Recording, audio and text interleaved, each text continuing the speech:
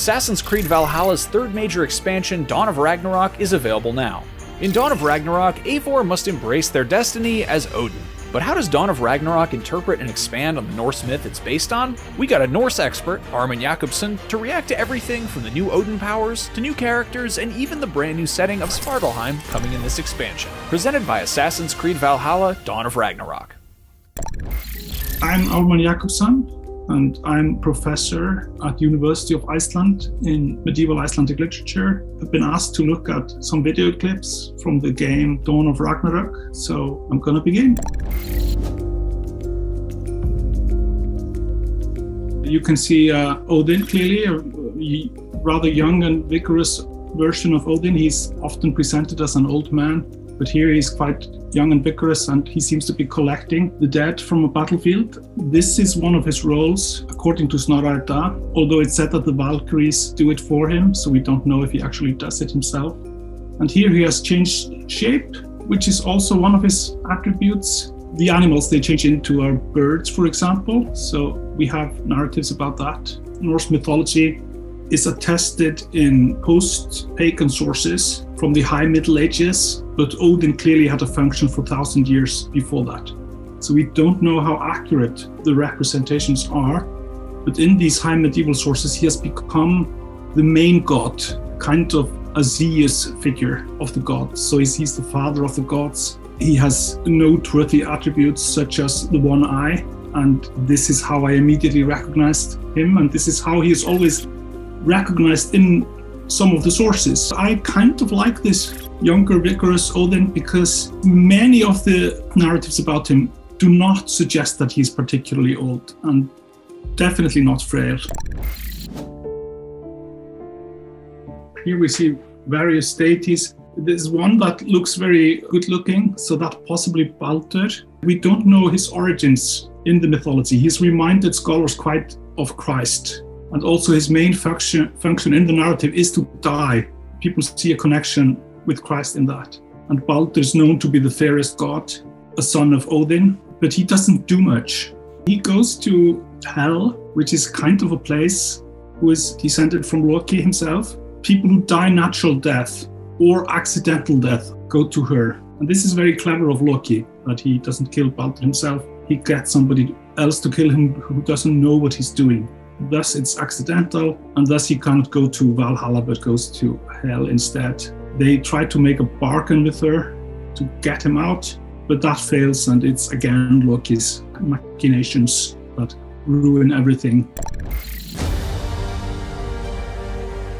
Surtr has a role because he seems to storm the known world in the apocalypse and the old twilight of the gods. He's quite large in that picture, and possibly he is, but it is unclear, and all dimensions are extremely unclear in the Edda. They were not good at telling us the dimensions in that age.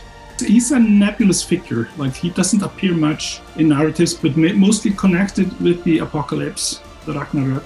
He's described as somebody made out of fire, so this portrayal of him is very close to the sources. He's one of the forces who destroy the world eventually.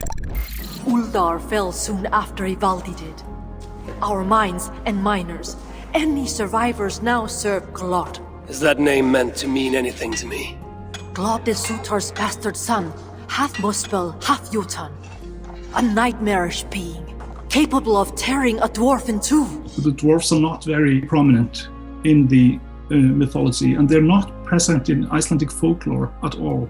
So we have only like the Eddic dwarfs, and there are about 7 dwarfish characters in the Edda, and they have quite diverse roles. Some are carpenters, and this is something we often associate with dwarfs in our age, and not least because of Tolkien and his influence. It's kind of hard to make generalizations about dwarfs given how few of them actually appear. There is an other strain of dwarves that enters medieval Icelandic literature, and this is like the Romance strain, where dwarves have a clear function as supernatural helpers. And this is something that eventually we see in the fairy tales like Snow White and the 7 Dwarfs. There are 4 dwarfs that are said to hold the world up, so maybe they were quite significant. But here they're really threatened by this Claude character. You get a chance, you kill him. Giants in general, the Jotnar, they do have an important foundational role. Like they're supposed to be old, and that of course means they are knowledgeable, they have some kind of relationship with power, which is interesting. It's easy to use fantasy here because the sources don't really say that much. Whether they're giants or not, it seems clear, but clearly they're terrifying figures and associated of course with frost. Snorri begins with a very strange description of fire and frost and how they somehow combine to make the world. The elements in general are very threatening, and they still are. I think there's an idea that anyone connected strongly with the frost is bound to be you should be wary of them. Why wouldn't I remember my own Valkyries? It has been many ages since Odin, son of Bor, father of Thor, took his duties seriously. Instead, he frets about the future, tries to wriggle free of fate. That's what I hear. Yeah, this is fun. Clearly this one is quite rebellious, but they're sort of connected with Odin. They're sort of his servants. Their main role is going to the battlefield, choosing the right warriors. Possibly they can fly. It's very natural to make them into fighters if that is done in this game. The relationship with war, with battle is so clearly stated in all the sources. And yeah, I think it's possible that some of them might have been disruptive towards Odin. Death is very important, and death is in a way kind of a start. The servants of Odin who go to his kingdom to keep on fighting. That's what they do, they keep on fighting. However, it doesn't seem very glamorous to us, but clearly that was seen as a very good thing, to be able to fight forever. Odin has a very strong connection with ravens. Almost one of the first things that's mentioned about him is that he's served by 2 wolves and 2 ravens who give him tidings. Ravens are also mentioned very often in connection with battle. In the kennings, dead warriors are referred to as food of the raven. The raven is clearly seen as a very important mythological being, and in particular connected with Odin. Things that Odin represents, which is like death, battle, and possibly poetry, because ravens are so popular in kennings. Yeah, Odin is a raven god. He's called that. That's one of the names for Odin, is raven god. So I think it's good that he has the power of the raven in this game. A lot of the facts that are presented in the Snorri are about night and day, sun, moon, wind, all the elements. So they're clearly very interested in elements, and there's a strong tendency to connect the gods with the elements. The dead are seen as very hard to control, and even in the law codes of Norway and Iceland, it's spoken about resurrecting the dead as a particularly dangerous thing to do. Yeah, there is a whole Kraka scene where the dead seem to be fighting with the sorcerers. There seems to be a great fear of fiddling too much with death. The undead of Iceland are almost like the vampires in Eastern Europe, in that they can be very hostile and they can attack you physically. So there's reason to be scared of them. I've read a lot of the shape-shifting narratives and written about them, and it's so unclear what it is. What is shape-shifting? Do you turn into an actual animal? Or what do you do? Is it the mind? Is it the body? There are whole texts where it's entirely unclear whether an actual transformation into an animal is taking place, or if it's only partial, or if the mind changes at all, or if it's just the body. Things are left vague intentionally. So I think Odin as a shape-shifting god, I think this depiction is very much in line with how medieval authors saw him, as somebody who would always in fact be kind of disguised.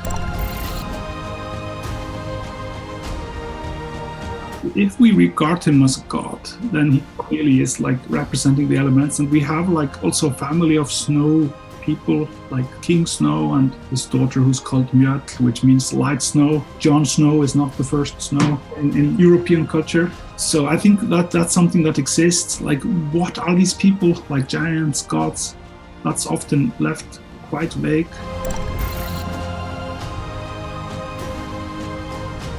Yeah, this is an Atgeir, and it's most impressive. There is a famous Atgeir in Njál saga, and this is possessed by Gunnar of Hlíðarenda. It's supposed to have been something like that. That's like a mixture of weapons. Gunnar killed the previous owner, who was a Viking, and took the Atgeir from him and uses it extremely efficiently in battle. He did have a spear called Gungnir, but I don't remember him ever wielding it. I think it's within the mythology. The dwarves are supposed to live in the Svartalfheim. Svartalfur means, though, black elf. Among the dwarf names of Snorri, there are several that are actually elf. A dwarf can be called an elf. So there seems to be no clear-cut distinction between the elves and the dwarves. Modern biology is full of classifications and categories of animals and beings where everyone is classified as one thing. But this is not necessarily the medieval mindset. So when a modern person goes back to the medieval era, they feel that whatever they meet must be either an elf or a dwarf, because we have two words and thus possibly species. The heathen religion existed in a very large area for a very long time, and it was never unified in the same way as Christianity eventually became. So that means it's possibly a fallacy to regard the pagan religion as any one thing. So you can very easily imagine that there are several beliefs about everything.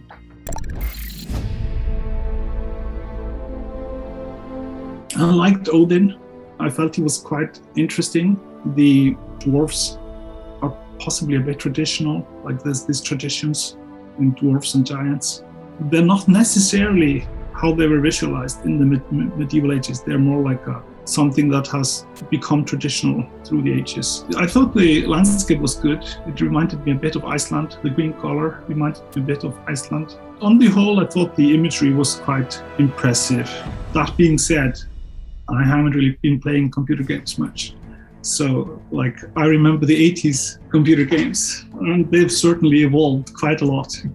All of us are very happy for Old Norse being a part of this. And also, I think it's good to, in some way, go back to the medieval sources, because, like, Marvel has done its own thing with it, and that's not necessarily how things are in the older sources. I don't regard any medieval source as the truth about these gods. Like, they are full of contradictions, even within the same source.